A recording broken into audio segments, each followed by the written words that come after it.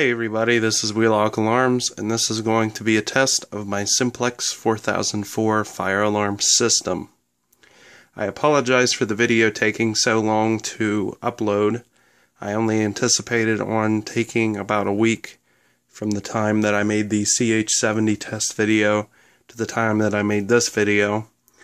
But because of work and the fact that I'll be starting a new job here soon, I had to go do some testing and interviews and stuff like that. That kind of held me up a little bit. So let's start with the control panel. I got this panel off eBay, and I bought it from Dan, also known as Black Maxima here on YouTube. And he had pulled it himself out of a bar.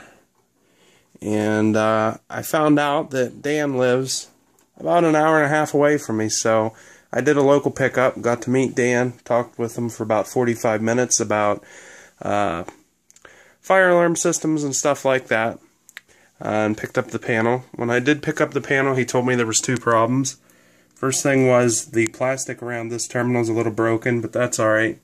And he said something about this relay sticking, but I've had no problems whatsoever with it. Also, he forgot to throw battery cables in with it, so he shipped those to me a short time later. You will see that the dialer is here. It's hooked up, but there's no telephone line hooked in, so there's a comm trouble. And I also have both of the zone cards, so this is an 8-zone control panel, which is awesome. The only thing I'd like to add to it soon is an annunciator card if I can find one reasonably priced. You see that all my wiring pretty much goes through this conduit. We'll get to that in a minute. This conduit here, which as you'll see I've mounted some strut, and up here there's also strut. It goes up to this smoke detector, and if we step back you'll get a look at how the conduit is now. There used to be a 4-inch square electrical box right there, and then from there the conduit basically ran over and down. Well, you'll see now that it goes up. All the conduits are supported. Once again, once it gets up on the ceiling, it's supported. And I still need to get this mounted up here, but that will be there eventually. It then goes into an 8x8x4 pull box. And then there's 3 3/4-inch conduits, 2 of which go straight over to the closet. The third one comes over here to a Wheelock SBB-R deep fire alarm back box. And a system sensor P2415 15 candela horn strobe. And then down here I have a 2099-9754 pull station. You'll see that there's quite a bit of conduit bends, 90s, offsets. This was a pretty difficult piece to bend. Everything had to be dead on. All my measurements had to be good.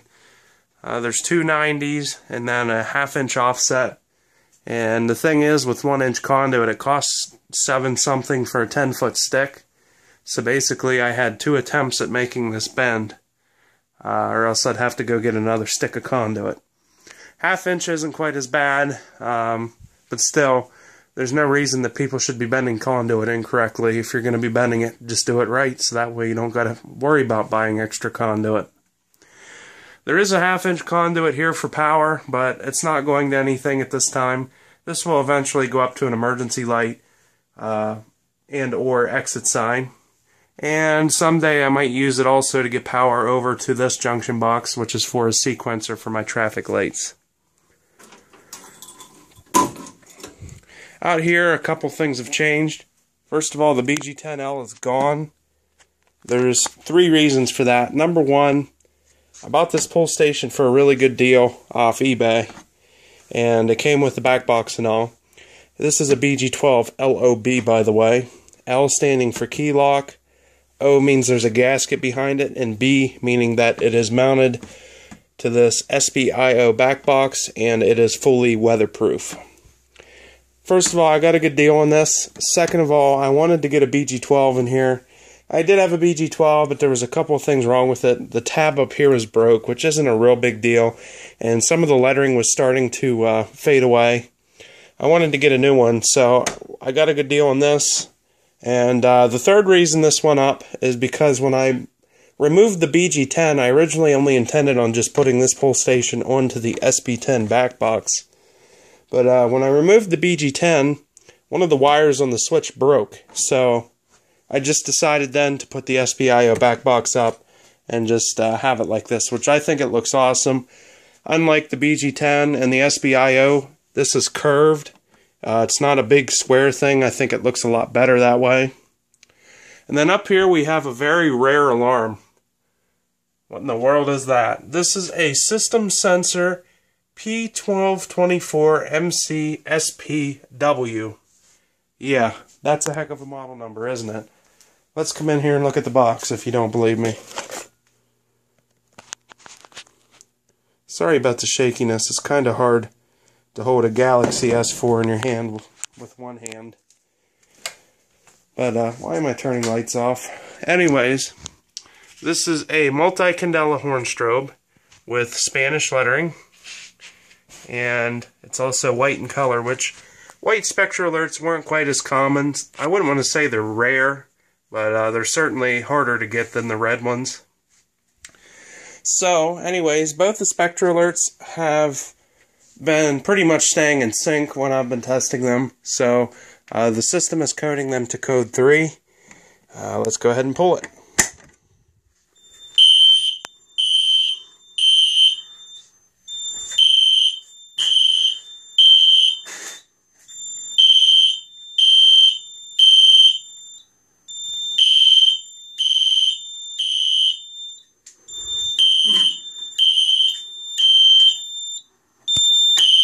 Acknowledge.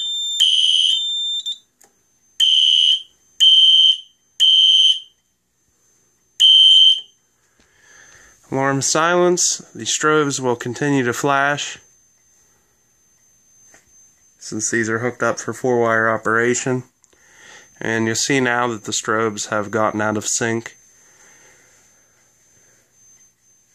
But anyways, by the way, that's set for 110 candela, which that's actually a very bright strobe.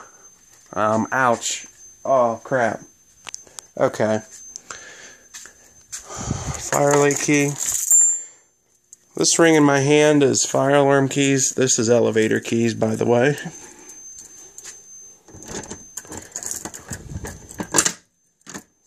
And here's basically an explanation of how it gets the model number BG12LOB.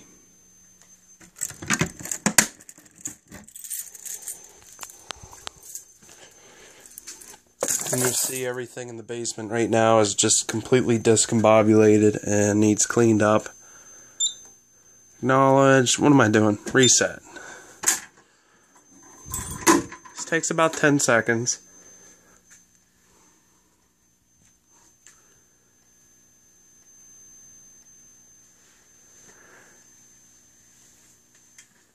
And that's it. Now, as far as the spectral alerts go, I am selling about 10 of them on eBay right now. I have all kinds of different ones. This one's not for sale. Please do not ask. But I will show you guys the ones here I'll be keeping. First of all is the Spanish horn strobe you just saw.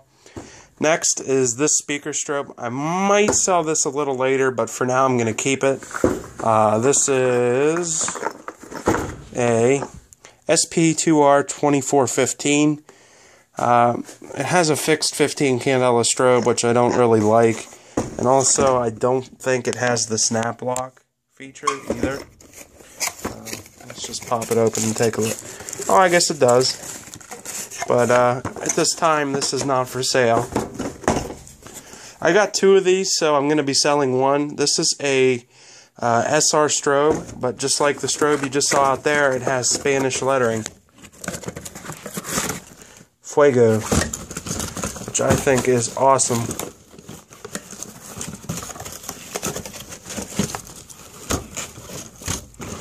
The box will freaking close.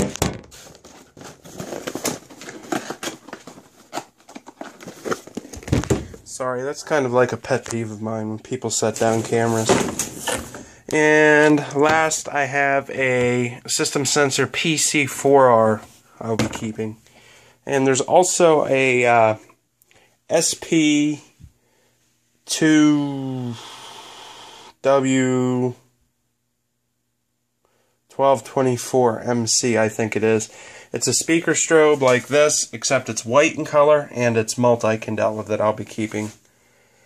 Like I said, I have about 10 other alarms that are for sale. I think 3 of them are ceiling mount.